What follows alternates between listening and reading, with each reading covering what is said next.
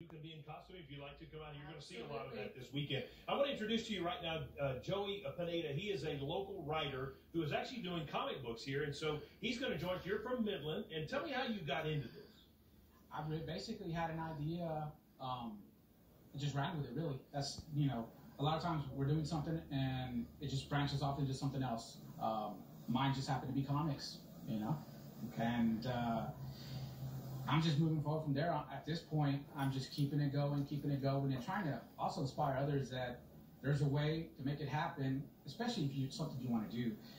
This is what these events are all about. Not only just showcasing what I got, but also that it's possible for others to do it as well.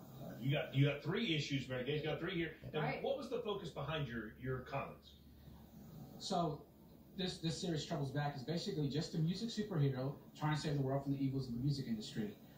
But even beyond that, it's more of like just being you and being great and doing the best you can to continue to just grow as a person. And that's just kind of what I even approached this story as. There's a lot of underlying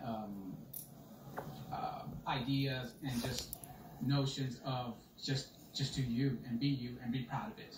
And now you have been working on this for years. How does it feel that you're done and now you get a chance to showcase your work here with other people that love comics? Oh man, it's been such a blessing. We are blessed to even have this opportunity just to have this event here.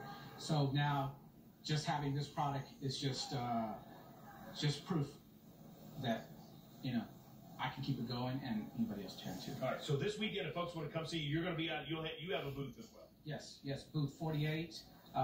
Not only do I have Troubles Back, I also have my second series that I've started, Cubicle Wars. Overachiever, aren't we? I just love to create. When you love to create, you keep creating. Yeah. Hey, congratulations. Yeah, absolutely. That's Congratulations. And like you said, booth 48, if you want to come out and see him. I think Joshua Skinner has more news from inside the studio. We're going to send it back to you.